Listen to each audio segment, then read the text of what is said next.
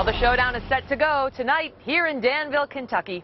This is the stage where Vice President Biden and Congressman Paul Ryan will go toe-to-toe.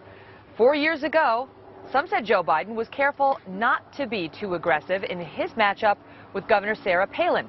But today there is word of a very different plan. They are saying the gloves will be off. The 2008 debate in St. Louis was one of the most watched ever for the vice presidential candidates. 70 million TV viewers tuned in. And here's a look back at some of the most memorable moments.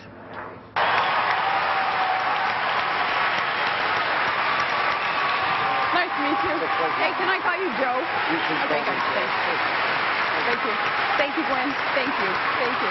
Ahmadinejad, Kim Jong-il, the Castro brothers, others who are dangerous dictators are ones that Barack Obama has said he would be willing to meet with without preconditions being met first. The chant is drill, baby, drill. And that's what we hear all across this country in our rallies because people are so hungry for those domestic sources of energy to be tapped into. I may not answer the questions the way that either the moderator or you want to hear, but I'm going to talk straight to the American people and let them know my track record also. And it's so obvious that I'm a Washington outsider and someone just not used to the way you guys operate, because here you voted for the war and now you oppose the war. You're one who says, you know, as so many politicians do, I was for it before I was against it, or vice versa. Well, that, of course, was then Governor Sarah Palin, and she joins me now. Right now live. She was, of course, the 2008 vice presidential candidate on the GOP ticket. Governor, welcome back to the program. Great to see you. It's fun to look at those clips, and I'm sure it's more fun for you now, 4 years removed from it, than it was the morning of. Take us back to that day 4 years ago as you were preparing to go up against Joe Biden. What were you being told to expect about his debate style? Well, first, I've never seen clips of the debate. I've never watched any of those reruns from 4 years ago, from the acceptance speech to the debate or anything. No, life goes on, you move forward, and I don't rehash the past. But I remember being handed, about a week before the debate, a stack of 5x8 cards about, you know, this high, full of facts and figures that had to do with John McCain's voting record, and campaign operatives wanted me to memorize many, in fact, all of those facts and pieces of data so that I would, my message would coincide with John McCain's. At the end of the day, though, that VP debater has just got to be themselves. They have to stand on their own record and what it is that they would propose in cooperation with the top of the ticket, the presidential nominee, and just tell the truth. And that is what Americans are going to crave tonight, is just to hear candidness and the truth from Joe Biden and from Paul Ryan. Now, in these vice presidential debates and these presidential debates, of course, they try to prepare you before you go out there, and they try to beat up on you more than you'll likely get beat up on when you actually go out there. That's what they've been doing on the Romney-Ryan side and also on the Democratic side. They are having Ted Olson, the former Solicitor General, play Joe Biden as Paul Ryan prepares for tonight's debates. Who played Joe Biden when you were getting ready to debate him, and was the real Joe Biden or the fake Joe Biden tougher to debate?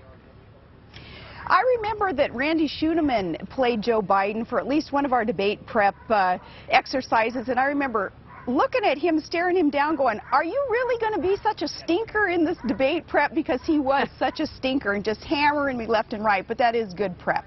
You know, Megan, I think it's going to be very, very important for Paul Ryan to do what I attempted to do 4 years, and that's try to coax out of Joe Biden his rationale for all the flip-flops. You know, he had just come out of a primary season where he was beating the heck out of Barack Obama and the positions that Barack Obama had taken as a senator all those years, and then the minute that he was chosen for the VP nomination on the Democrat ticket, Joe Biden all of a sudden said that, you know, Barack Obama then was the smartest boy in the room and that he was walking on water. And I so wanted to understand what all the flip-flops were in the positions that he had taken then, from going from senator to VP nominee. I hope that Paul Ryan gets to coax that out of him, because it's very important for the electorate to understand how politicians can change their minds, their policies, their principles, their foundational substance so quickly, and it's changed on a dime according to politics, not principle. Do you think that either of these men will be nervous tonight? Joe Biden's had some 18 debates under his belt just in the recent election cycles, because of course he was running for the Democratic nomination, didn't get it, lost to Barack Obama, but had a lot of debates on the Democratic side in advance. And Paul Ryan, he's a 7-term congressman, but this is really the first time, you know, on a national ticket as it was for you. So tell us, do you think there will be nerves on either side? I don't think so. I think especially Joe Biden, decades and decades and decades, probably longer than you've been alive, Megyn, he has been a part of the political scene, and I think you get kind of numb to what people are saying about you and to you at that point in terms of anything that would gin up a nervousness. I think Joe Biden especially is like, you know, it's another day. I think who's nervous tonight is Barack Obama, because he certainly wants to see the debate shift in terms of attention being deflected from his poor performance, his arrogance, his aloofness, his disconnection that he really exuded in his own debate performance last week, and he wants to see the public start talking about something else, and they will talk about something else, and that's the debate results after tonight. I wanted to ask you about one other topic before I let you go, and that is the Associated Press is getting some criticism this week for a photo they ran of Mitt Romney. He did a nice thing. He pulled over to the side of the road and offered to do a photo opportunity with some young kids, and a photographer shot a picture of him that is unflattering and looks ridiculous, and the little girl, they later clarified, was just excited that the governor was going to pose with them, but obviously this photo suggests something else. And they came out and apologized for the caption that came with this, but not for the photo. You yourself had something happen when you were running where the AP chose to run a photo of your legs with young boys looking up at you. Do you think that this is media bias, or is it a, you know, forgivable mistake?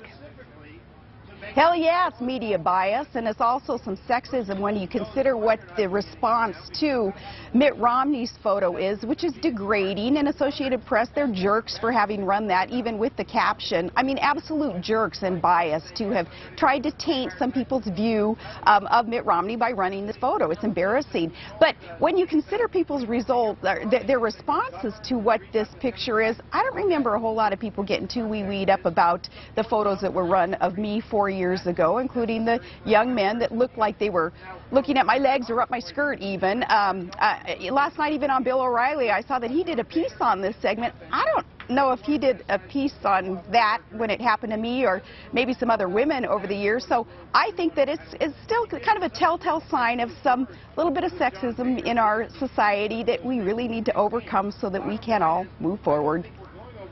You got to. I know, as the mother of you know, a young girl who went through a lot when you were running, you got to feel for the little girl who was pictured there, you know, in a way that I'm sure her parents didn't anticipate. Governor, it's great to see you.